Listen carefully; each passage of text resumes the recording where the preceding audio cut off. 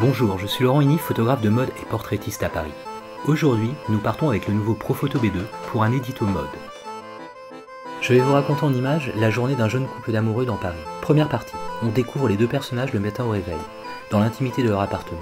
Les trois photos, prises et éclairées depuis une penderie et un frigo, avec un angle qui permet au spectateur d'être le témoin privilégié de ce moment d'intimité. La compacité du B2 fait merveille et permet d'éclairer les personnages et les scènes depuis ces intérieurs insolites pour créer une proximité avec le sujet.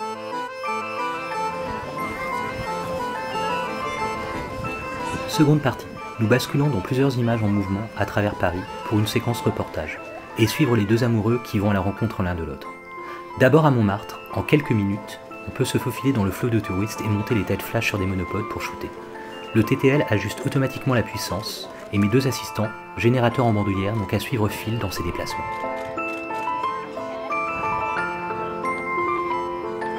Pour Colline, le mouvement s'accélère. Devant l'hôtel de ville, le décor s'efface pour des images enfilées.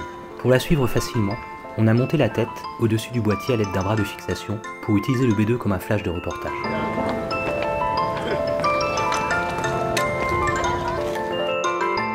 On continue à suivre Colline. Très tôt le matin, une partie de l'équipe se retrouve pour tenter un vrai défi. Photographier et déclencher les flashs dans le tunnel d'un métro quand les deux rames se croisent. Le croisement dure 2 ou 3 secondes. Un B2 éclaire Colline, un B1 illumine le tunnel. La fiabilité du matériel nous permet d'avoir l'image en 3 passages. Dernière partie, le couple finit par se retrouver au pied de la tour Eiffel pour un trajet en Vespa et pour une image enfilée. Le dispositif lumière est fixe et c'est le scooter qui passe devant moi. Un B2 équipé d'un bol Magnum est boomé de face au-dessus d'eux, et un second, pourvu d'une strip, vient déboucher latéralement la partie basse de l'image. Dans cette configuration, on fige le mouvement et on détache les sujets du fond froid et gris.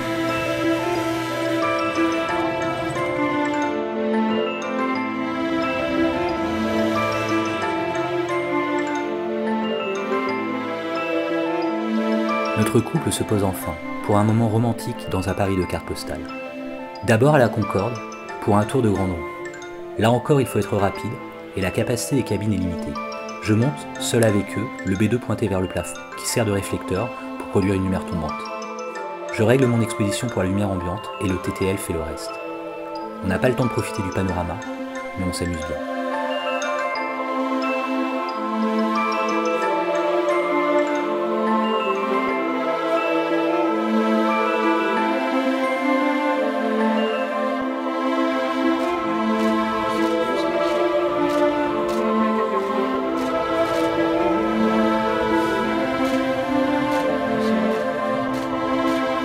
Je veux une fin plus cinématographique, où le light shaping prend tout son sens. Le périple de notre couple se termine sur les quais de Seine pour 4 photos où la lumière est travaillée comme dans un studio. D'abord autour du lampadaire, puis appuyé à un arbre. L'esprit cinématographique de la série prend alors tout son sens, avec un setup d'éclairage à 3 sources.